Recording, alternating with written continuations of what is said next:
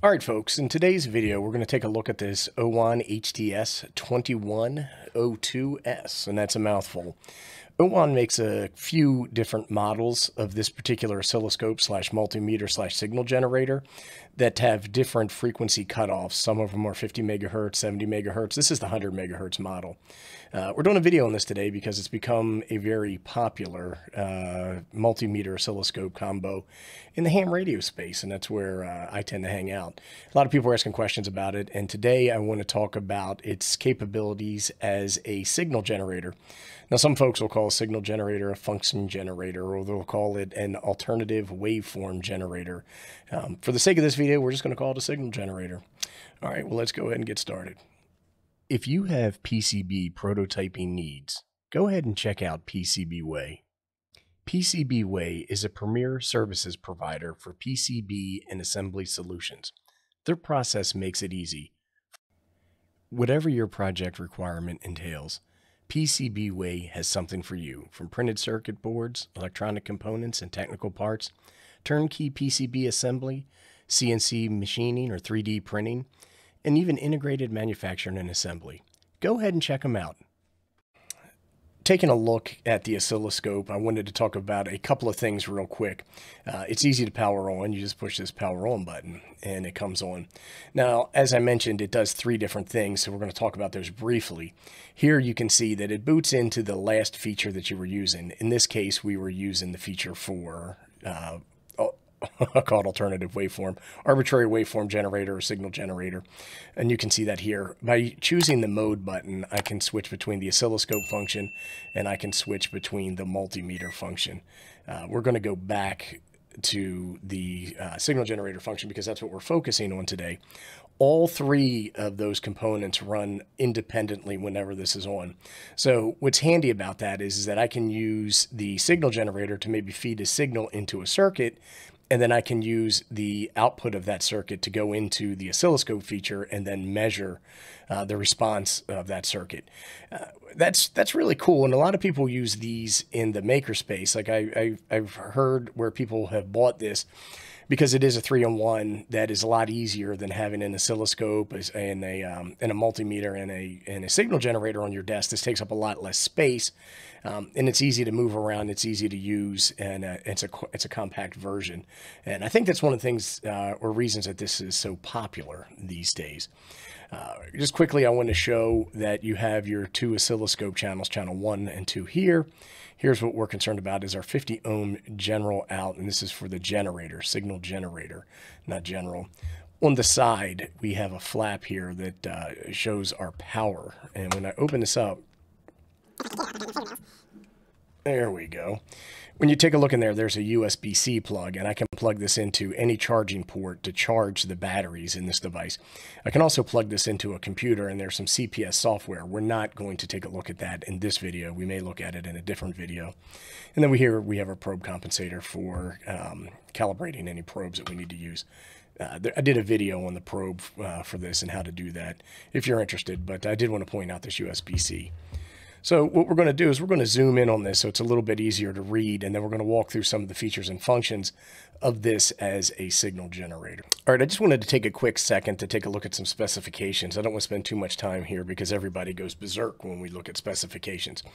But if you take a look at your frequency output here, you can see the different categories. We have sine, square, ramp, pulse, and arbitrary. The sine wave goes from 0.1 hertz up to 25 megahertz.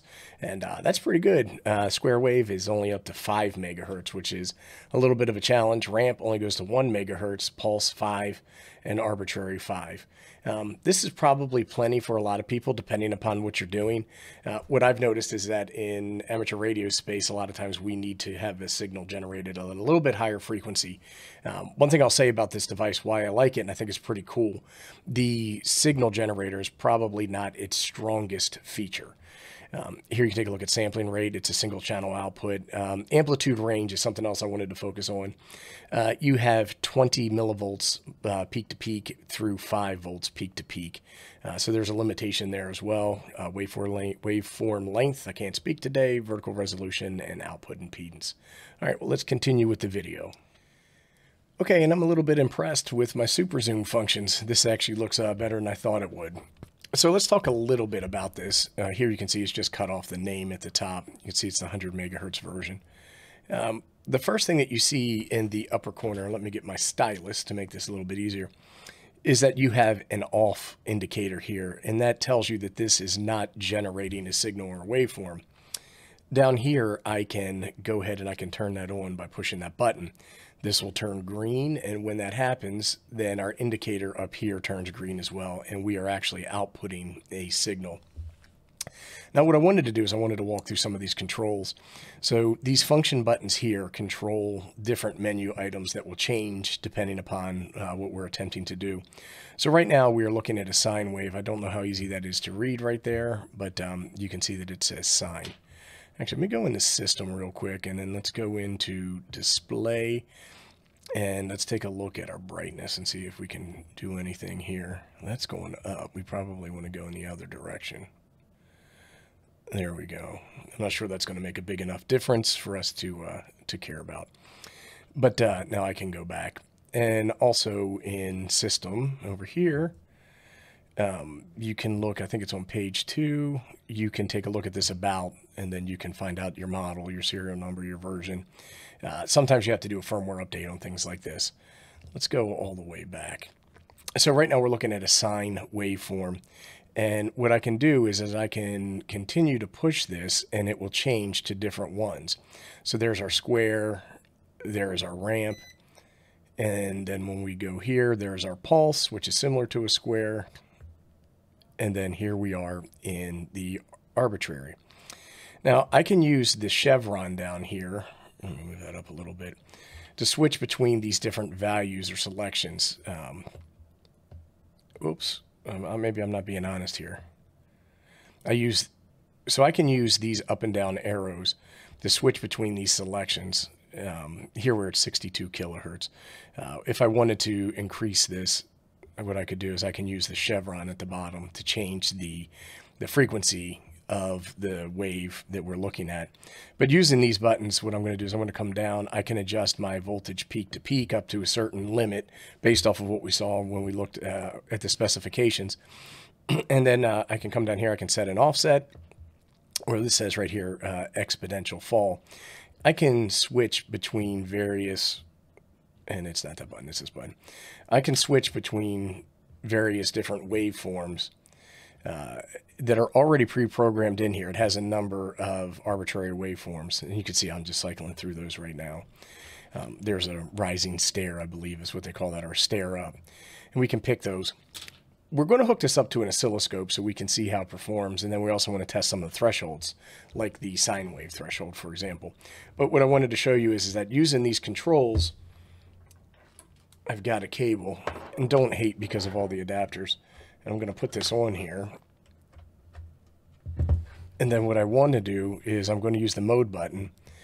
And what we're going to do is we're going to go in here to the oscilloscope. And what I can do is I can just hit auto, and then that should bring up that particular waveform. Now, in another video, we might take a little bit of a deeper dive on how to operate this, but it's not going to be today. I can go back to our mode, and I can go back to here, for example, and then I can pick different waveforms. And let's go back to the oscilloscope and just do a quick auto on that. And then you can see the various different waveforms. We're only looking at one channel right now. But anyhow, that is a feature or a function that I wanted to cover here. Let's go ahead and take some time and set this up to oscilloscope, and we'll be right back. All right, folks, and we're back, and we have the OWON multimeter oscilloscope function signal arbitrary waveform generator plugged in to our Regal. It's an MSO5407 multimeter, and I have the display port going out through HDMI so we can capture it on the computer. I also have in this top camera up here is we have the display of the OWON. Hopefully everybody can see that okay. This is probably about as good as it's going to get. Now, what you can see here on the OWON is that we are set for 5 megahertz, which you can see in the counter in the upper right-hand corner of the Regal screen. Below that, we have the amplitude set for 3 volts peak to peak. Now, down in the lower left-hand corner of the Regal screen, you can see that the voltage peak to peak that we're reading down there is 2.84. give or take. I'm inclined to go with the Regal. I think it's a little bit of a better device, and I trust it a little bit more than I do the OWON. Not calling it particularly bad, but we are off by around, I don't know, 0.13 volts in terms of that voltage peak to peak. So what I want to do is I want to actually come over here and see what happens if we go to 4 volts peak to peak. And there we go. You can see the amplitude change on the screen, and we're reading 3.81. Let's go to 5, and we're reading 4.7. So we're getting a little bit more drift, it seems, the higher that we go in our voltage. I believe 5 volts peak to peak was the max that this could do. So let's see what happens when we go to 6, and it won't let me go up. Let's go back down to something to 1 volt peak to peak, and that looks to be a little bit closer, but again, it's still off by a little bit. Where were we? At 3, I think, is where we were. So what I'm going to do now is I'm going to go up to here, and this device is supposed to be able to put out a sine wave at 25 megahertz. If you take a look at this, that sine wave looks pretty good. I wouldn't really complain about that. But remember, we're at 20% of its threshold. So let's see if I can get the buttons right. Here we are at 6, 7, 8, and I'm just going to go up to, let's go to 10. Oops, drop down to 10. When we see this, our voltage peak to peak actually goes down. So we're at 2.688. I think we were at 2.8 before, but my memory's not so good. Let's go to 15, and let's keep an eye on that voltage peak to peak and see what happens. The signal still looks pretty good. Here we are at 15, and it looks like the voltage peak to peak went up to 2.8. Oh, I hit this. Straighten it back up. Let's go up to 20 megahertz, and then our voltage peak to peak actually went above 3, which is a little bit of an interesting turn of events. I didn't expect that. Let's go ahead and go to 25 and see what we get. There we are, 25, and our voltage is about 3.6 volts peak to peak, and we're only supposed to be at 3. Which is interesting. I'll tell you what, let's go down and let's go up to 5 volts and see what happens. 5 volts peak to peak. Let me go ahead and reset the oscilloscope. There we go. The sine wave still looks pretty good. Let me turn this menu off. So I don't really have any let me turn this menu off. I don't have any complaints about the quality of the sound wave. You're actually starting to see a little bit of distortion up towards the top of those peaks. I'll tell you what, let's go back in here and see how much higher than 25 megahertz we can go from a frequency standpoint. Here we go. And it's not allowing us to do that. Let's back down to 15. Let's change the waveform and see if we can see something different. So this is supposed to be the square wave at 5 megahertz, which is its max, and we are set at 5 volts peak to peak. Let's go ahead and get an auto on this. Oh boy, that's not exactly as clean as we would want. So what we can do here is that we can go down to our amplitude and adjust that and see if we can clean up this square wave any. And it doesn't look like it's getting any cleaner to me. I don't know about to you. So I think that the challenge that we have here is actually the megahertz threshold in terms of frequency. So let's go back up. Here we are at 3. Let's go take a look at our frequency and drop this down a little bit. So once we go down to, it looks like 1 megahertz, we still have a little bit of some artifacting in there. Now, that could be the cable that we're using to connect this. I know that when we connect this up to the internal oscilloscope on the OWON, we don't see this level of distortion. I think that's going to wrap up this video, and I want to say thanks for watching, everybody. I do appreciate it. If you have any questions, comments, suggestions, or recommendations, go ahead and post them below, and I'll do my best to respond. Thanks.